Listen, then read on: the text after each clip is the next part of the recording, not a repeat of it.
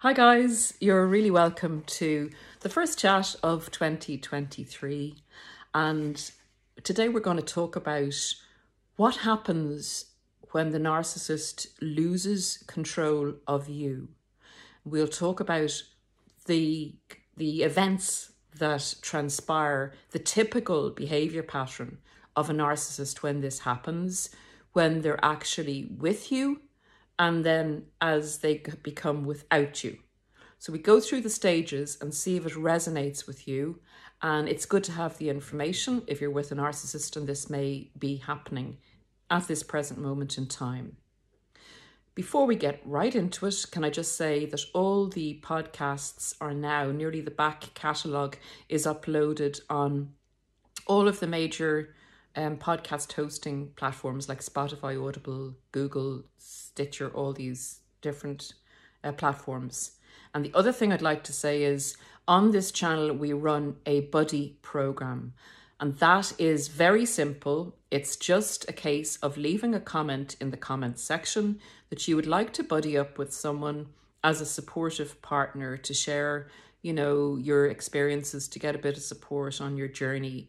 You just leave that you would like a buddy and leave the area you live in or the time zone you live in so that it might be, more suitable in relation to when you can contact each other.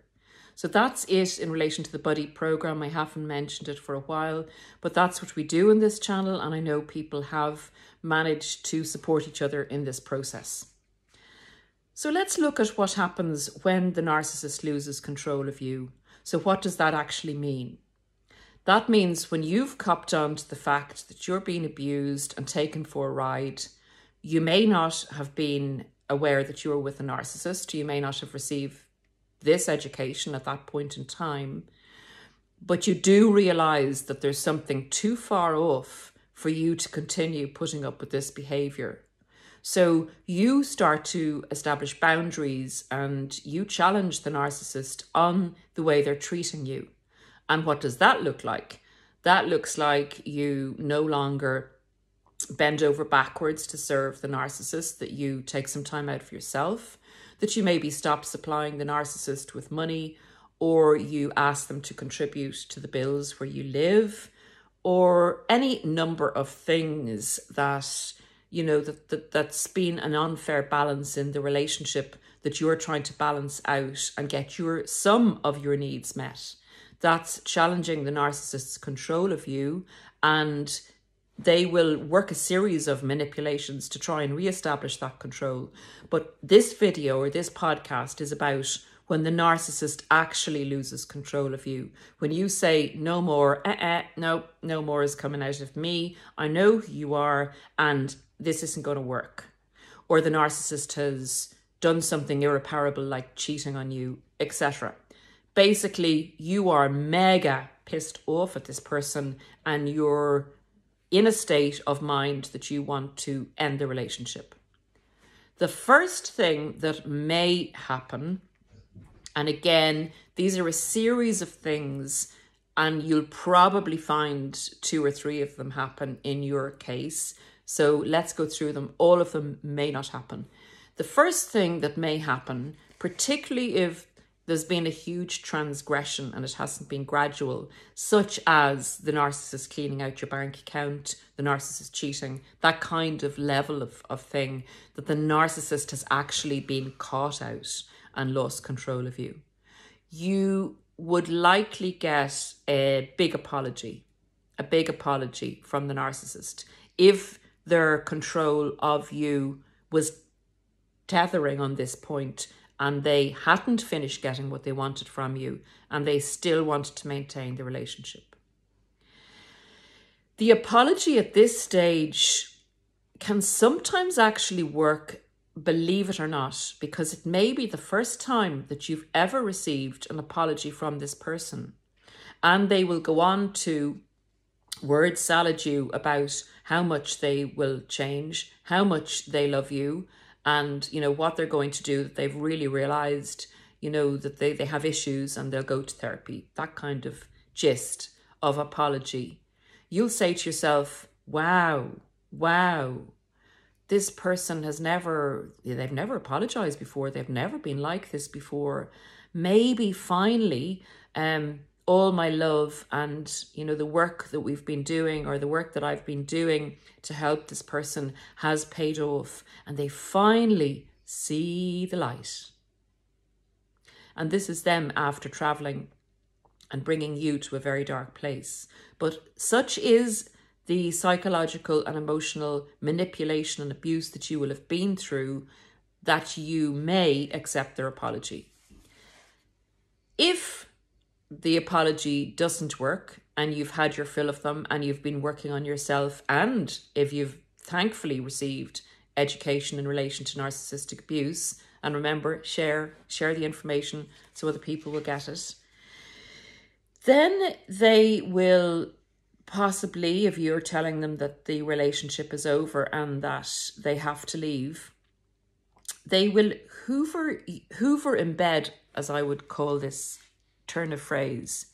They will plant a seed where they will meekly leave you and leave the situation as you've asked them. They will comply with everything, given the apology hasn't worked. And they will set little seeds by sending you messages to say they understand where you're coming from and they're, still very sorry. They will always love you. They will always love you. And these 3 words will plant a seed, or can plant a seed, in the target's mind, where you're actually left with that.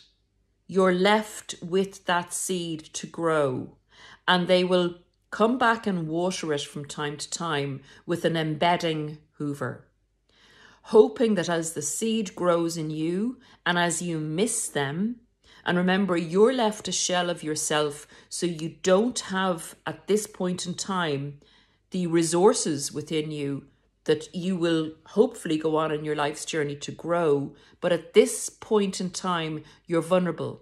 After the chaotic shock and everything has passed, that seed that they left in you, that they'll always love you, can begin to take a hold of you and soften you up for a hoover to come in the future.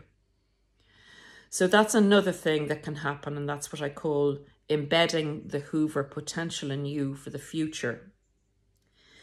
The next thing they can do is they can guilt trip you if they still are in communication with you, or they can get it through to a flying monkey, with a flying monkey to you. The message that at the end of the day, your love was conditional. You didn't offer me unconditional love. And this is disgusting, guys. This is disgusting, because you went into that relationship and you unconditionally loved this person. In fact, you so unconditionally loved this person that you did everything for them, to the detriment of your well-being sometimes, and giving more to them than you'd give to yourself. Unconditional, beautiful, generous love. And then when they mete out to you a series of abusive transgressions or abusive behaviour, and you finally put up a boundary, they call that a condition. That you only love me if I do this, this and this your way, that you're trying to control me. And that is an absolute mind you-know-what.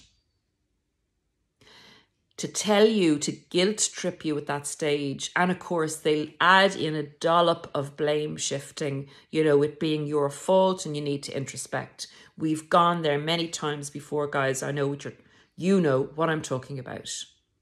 But that guilt trip in the, phases like, your love was conditional and, you're so controlling and you need to lighten up and you need to be more generous. They're totally projecting onto you this awful guilt tripping stuff to leave you again with things like that and the embedded hoover in that I will always love you and you and I are meant to be together and all this absolute BS. The next thing they could do and should do, being a narcissist, is reaching out to your family and friends. And they'll do it in such a way that they're concerned about your overreaction to something that you perceive them to have done that they didn't do. And they're concerned about your state of mind and blah, blah, you get the rest. They will come in as being the loving, healthy partner and downplaying your judgment, your ability, and your mental health. They will try to give the picture to your family and friends that you're mentally unstable. And guys, at the end of a narcissistic relationship, with all the bullshit that goes down, we are mentally unstable. Or we can give the impression that we're mentally unstable. We're just getting some balance again, having gotten rid of the narcissist. But remember, this is a hugely traumatic time. There are a lot of post-trauma symptoms going on in you. So the narcissist saying to your family and friends they're concerned about you can often have an element of truth about it, not being what they mean about you being mentally unstable in a permanent, condition, that's the way you came into the relationship.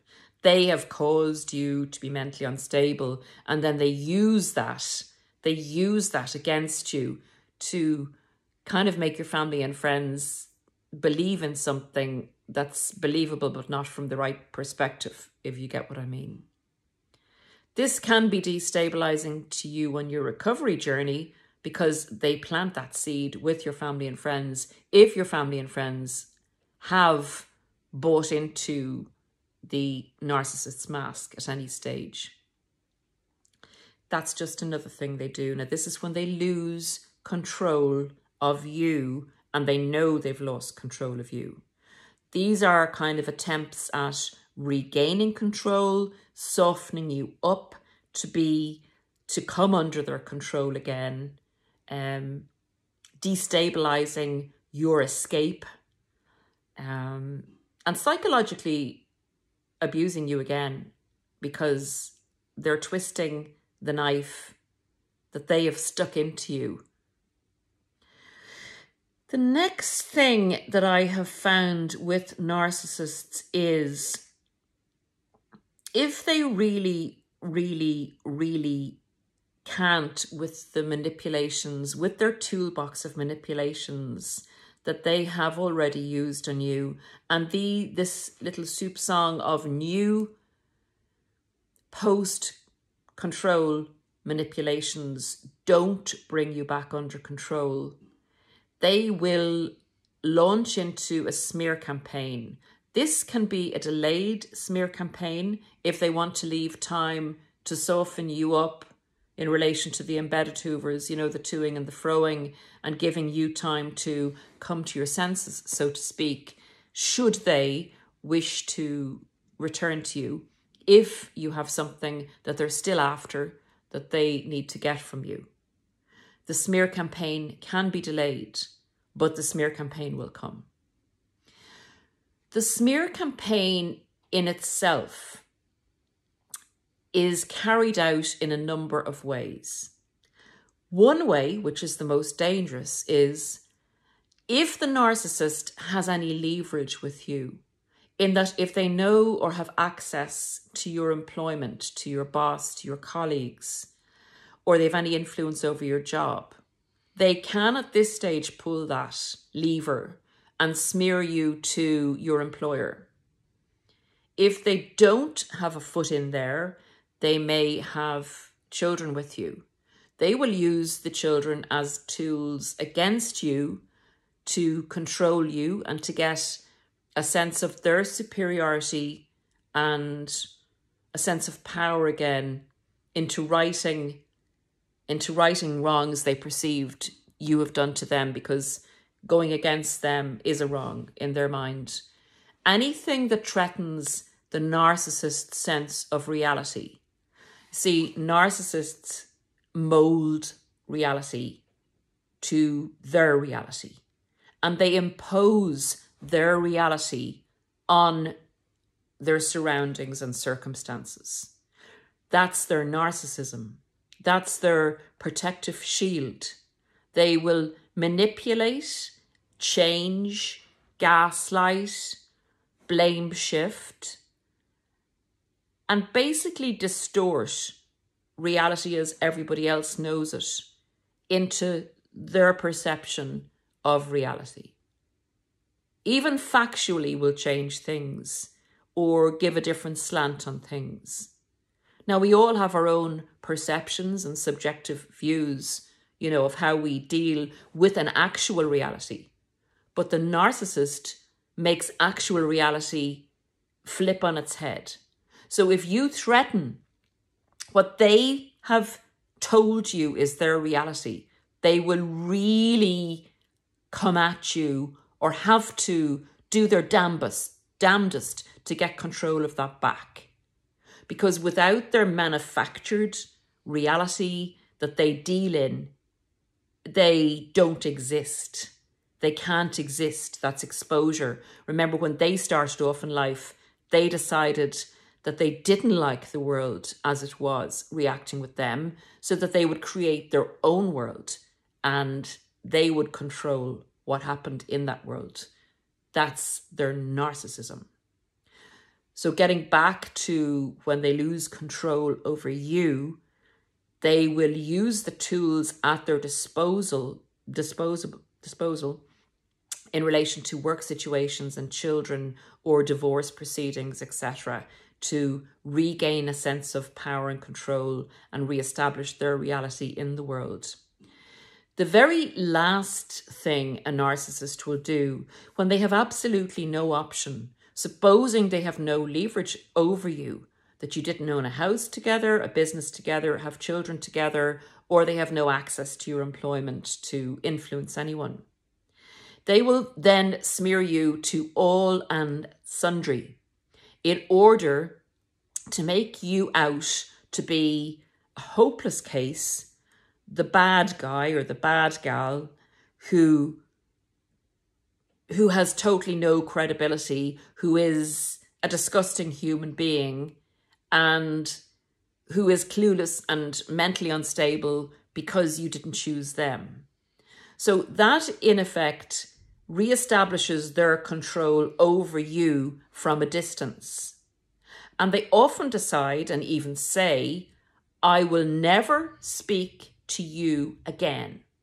And again, it's a kind of a childish, cruel, childish, flippant reaction to re-establishing control in their own world, to negating any accountability for their part in you blowing them off, telling them you don't want anything to do with them. By them having the last word and actually withdrawing from you and the situation and smearing you to all and sundry, puts you in a box in their mind where you're under control. That's their way of taking control in a situation where they have no control. So it's again fantasizing a reality that they make for themselves in the world, that their narcissism makes for them, and they will decide never to speak to you again if you have totally transgressed and punched against their reality and you've gotten too deep in behind the narcissist shield. They will punish you and control you in this manner. So guys, that's the way it goes down, in my opinion, and from what I've seen in many, many situations, how narcissists attempt to regain control of you when they've lost control of you. And that's, in my opinion, what happens when narcissists lose control of you. I hope that helps. Let's talk again very soon. And in the meantime, have a blessed day and a good week ahead. And yeah, we'll meet again soon. Take care, guys. Bye.